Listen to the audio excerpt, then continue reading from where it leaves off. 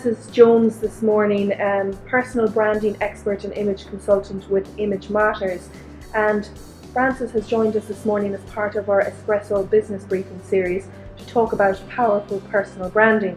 So firstly, Frances, just to clarify, what is a personal brand? Well, a personal brand is really about who you are and what you do. So it's in a very competitive marketplace today. It's really being able to stand out, to be able to stand out from your competitors and to have a very strong positioning of a personal brand. So it's all about who you are, what you do, and why people should do business with you.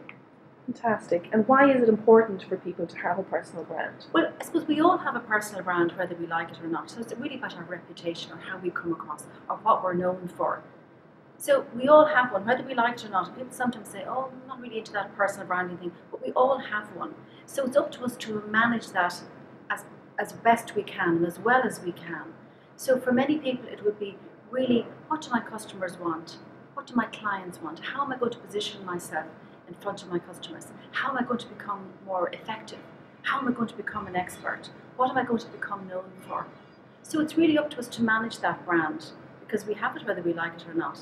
And it takes consistent work and consistency in the delivery of the message to ensure that we really deliver and that we do what we say we do, and we become known in our field as an expert.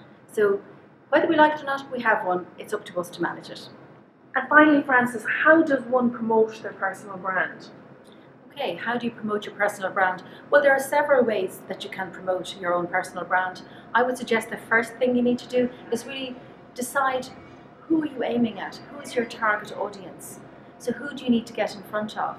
So for instance, it may be a question of really getting well known in your particular sphere, or it may be networking, professional networking, which is done on a consistent basis, which is done strategically, which is a place where you get to know people, people get to know you. Because in this day and age, it's not who you know, it's who knows you. I would also suggest that you consider the social media aspect of your personal brand. So how are you going to promote yourself as an expert? Maybe it's through LinkedIn groups. Maybe it's becoming a LinkedIn influencer. It's engaging with your clients. They may never engage with you, but you are consistently building a brand by providing valuable, relevant content. Like, content is king. It may be on Facebook, it may be on Twitter. It really depends on where you decide the best positioning is for you in terms of where are your clients going to see you.